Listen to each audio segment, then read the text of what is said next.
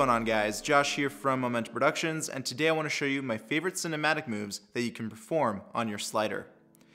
Now, a slider is an extremely useful filmmaking tool, and I feel like every single filmmaker needs one of these sliders. So when it comes down to buying a slider, you don't necessarily have to spend a lot of money on one.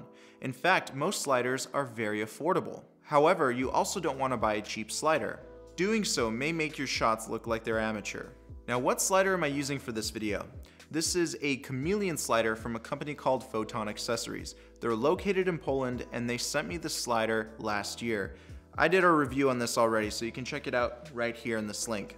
Unfortunately, this slider is not available on Amazon, but I will link to another slider which I think will be sufficient enough for you guys to get the same exact shots that I'm getting in this video. First things first, we're going to cover 3 different types of sliding shots. The first one being is the simple side to side.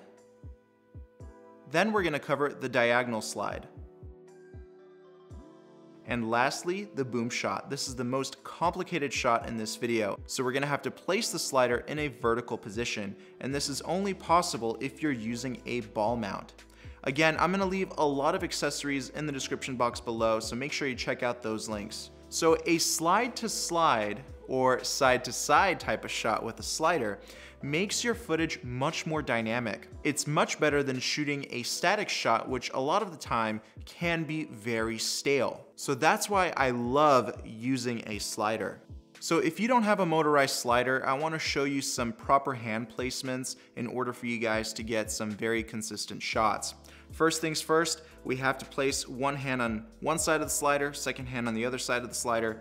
You want to keep your elbows into your sides and not flaring out, because that can actually tire out your shoulders and eventually make your arms shake, and you'll be able to see that shake in your footage. And you can somewhat rest your palms on the cradle of the slider. You're adding some pressure on there, and you can actually make your shots even more consistent and fluid. When you're shooting a side-to-side shot, it's important to have some sort of object, maybe as an obstacle, in front of the camera's lens. That way we can properly see movement. Make sure there's something soft in the foreground. Maybe it could be blurred out with the shallow depth of field, or you can even focus on that foreground and then pull focus to focus on another subject. It's all up to you. You can get extremely creative here. Next, let's talk about the diagonal slanted shot with a slider. Basically, our slider is going to look like this.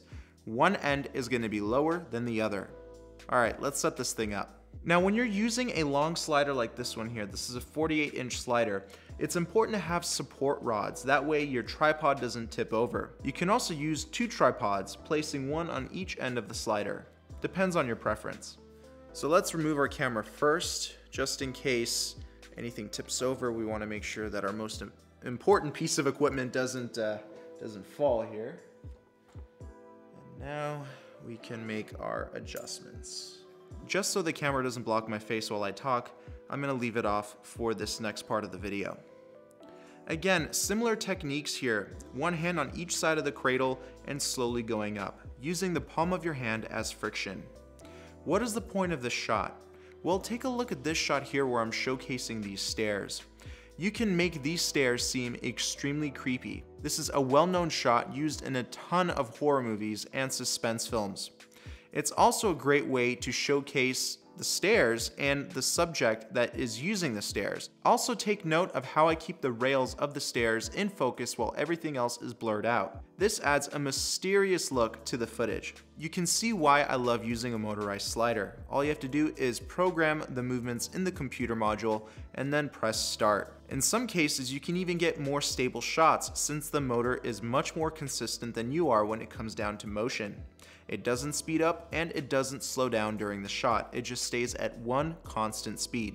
So keep that in mind, and maybe you can invest in a motorized slider as well. And by the way, motorized sliders can also allow you to capture motion time lapses, but we'll talk about that in another tutorial. Now let's go and talk about the boom shot.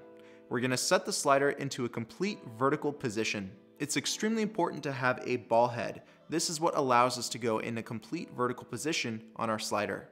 So here's what our setup looks like when we are in the vertical or boom shot position. Remember that this is a very dangerous position for your camera, because if you're not careful, it will slide down, possibly tipping over your whole entire setup and breaking something.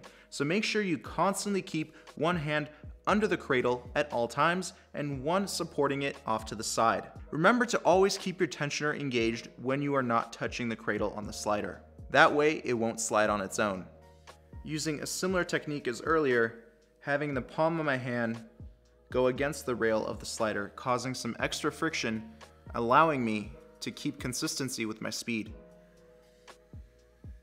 This is probably my favorite type of shot because it's kind of abstract. We're not used to seeing cameras going up and down in a vertical position, at least not in my eyes. Also, feel free to change the depth of field and the point of focus. Alright guys, well that's my video on my favorite cinematic shots with a slider. Again, don't forget to check out the links for the accessories I used in the description box below, along with the slider. And also, give this video a big like, share it with your friends, and subscribe to my channel with notifications on. I can't wait to see what you create, and I'll talk to you soon. Bye bye.